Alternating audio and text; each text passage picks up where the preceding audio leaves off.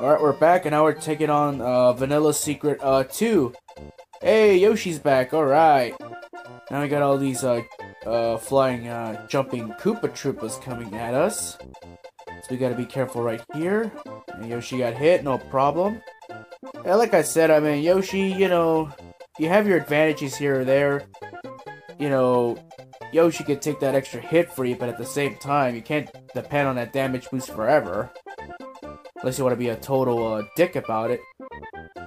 Alright, so right here, gonna get hit again by the jumping piranha plant. Yeah, so this stage right here, this would be the stage you could actually farm for lives. If you grab a P-switch, a gray P-switch, backtrack back to where those jumpy Koopa Troopers were, activate the switch there, go backwards, you can farm so many lives, it's ridiculous. You can easily cap at 99 lives, just in that area alone. Yeah, the hidden P-switch, the P-switch is hidden in one of those blocks. Forgot which one it was. I forgot to show it off, but oh well. Now we got bombs making their appearance already. But we're gonna say F it, and we're just gonna go right. Yeah, so the stage, not too many hazards in the way. You get a little tricky here and there, but nothing you can't handle. Alright, bonus time. And we have mushrooms. Lovely. Okay. Alright, got one at least. Hey, that's one less than we didn't have before. Now we have 54 lives.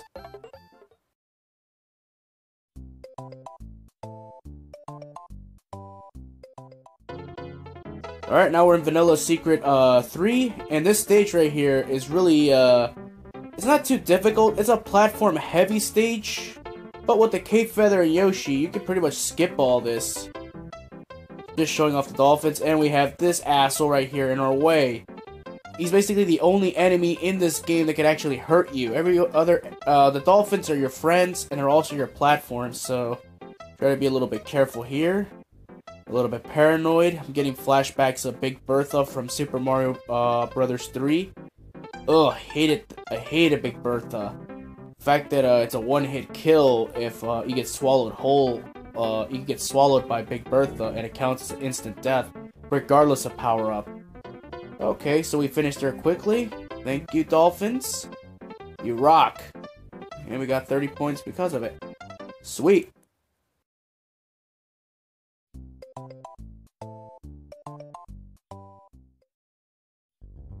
Okay, now we're entering our first fortress of the game. Yeah, these fortresses are different from the traditional castles. For starters, it's underwater, and that's unique, an underwater fortress. That's really cool. Yeah, so there are 4 fortress stages in the entire game, and they do count for 100% completion. Yeah, so the major differences between fortresses and castles is fortresses are guarded by 4 big rhinos. Reznor will run into them in a few moments. But right here, these fortresses can be tricky. Some of these fortresses are actually harder than some of the castles in this stage, and I'm not kidding you. Like there are like the fortress in a later stage of the game, I find it more difficult than the castle itself in that respective world. Yeah, like right here, you got these fangs falling out of the ceiling, so be aware for that. Alright, we're done for that part. Yeah, so the good thing about being underwater is you can control briefly which way you're going. And of course you have these dry bones that throw bones at you, and I hate these assholes. Yeah, the good thing is we have the Cape Feather. The Cape Feather is the only weapon that you could get rid of the dry bones for good. Any enemy that has bones in it, basically, except for those fish right there. Just try to avoid those skeleton fish. You can't avoid them at all with any power-ups. You're gonna have to traverse around them. Alright, we got ball and chain. Alright, not too difficult here. It's a nice challenge. And we have thwomps. Alright, causing all that shockwave. No big deal. Just exploring here. Ooh, and I almost got hit right there. Okay, we should have been going right the entire time. I don't know why we would go left. I mean, exploring is a lot more fun when you can swim. I mean, it's not like we're running or have to fly or anything like that.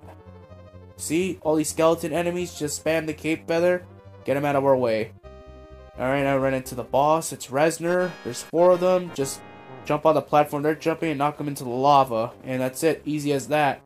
But be aware those platforms do disappear, so try to be fast. And that's it. Simple as that. Yeah, so these fortress stages could be challenging, but not too cryptic.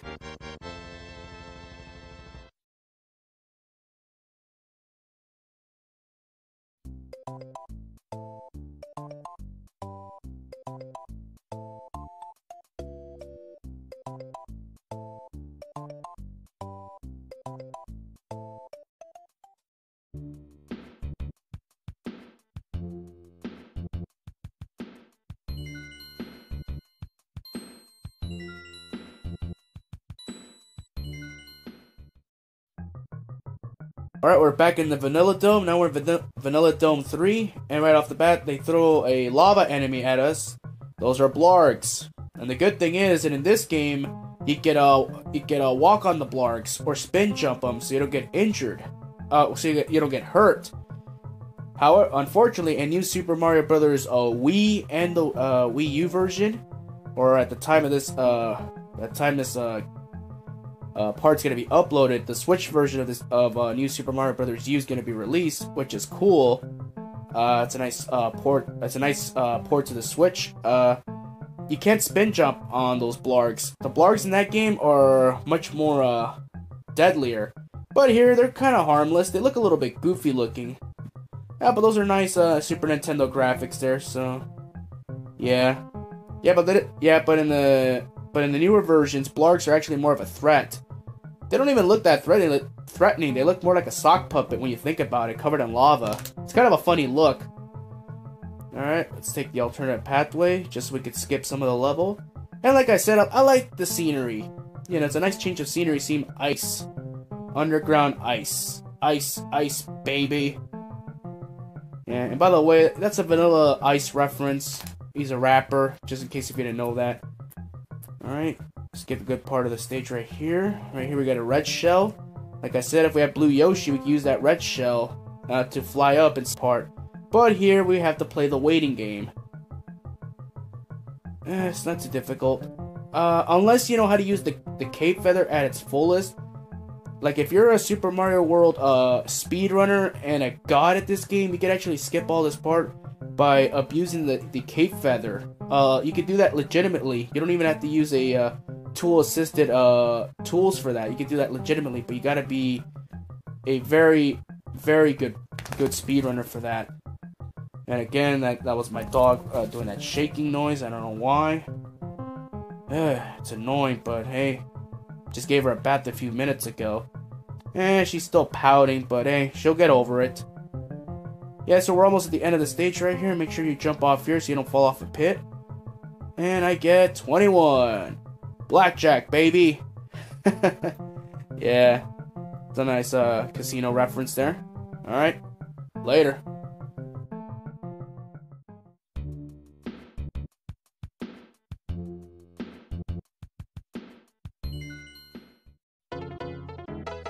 Alright, now we're entering Vamilla Dome 4. And right off the bat, you have bullet bills shooting at you within the first 2 seconds. That's always unique. Yeah, so now we got the athletic theme back. Alright. Yeah, any chance I get to listen to the athletic theme, I love it. It's a real cool kick-ass theme. And I love the remixes too, from Super Mario Galaxy 2. Yeah, so right here, try not to get shot by the bullet bills. Actually, if you're really good, you can actually outspeed that bullet bill and just off-screen him. Yeah, but this is another good stage if you had the blue Yoshi. I know I've been saying that basically for every part, but it's true. Blue Yoshi breaks this game. In fact, in the Game Boy Advance port of this game, once you unlock the blue Yoshi, it's very rare that you get the green Yoshi anymore. You get nothing but blue, red, or yellow Yoshis. It's all RNG dependent. Alright, later.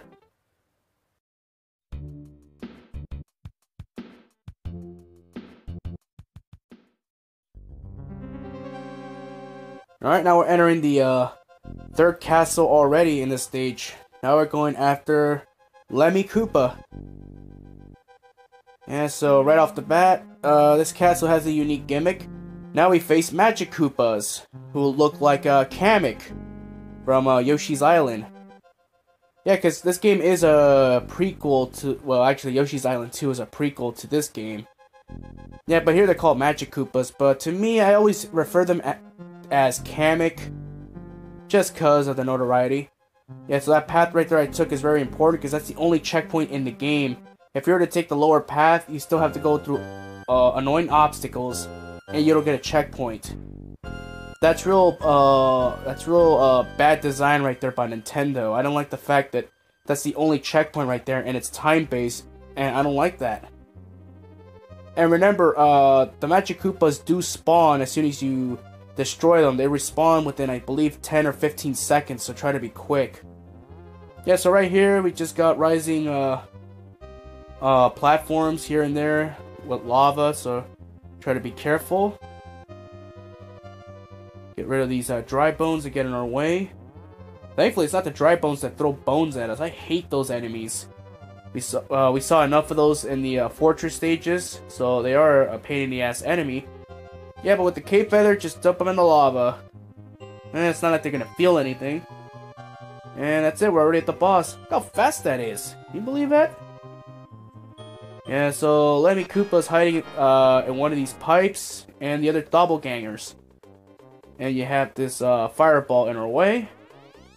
It's 2. Yeah, nice, Lemmy. Try to hide, and that's it. That's 3. Yeah, the smart one of the group. Give me a break.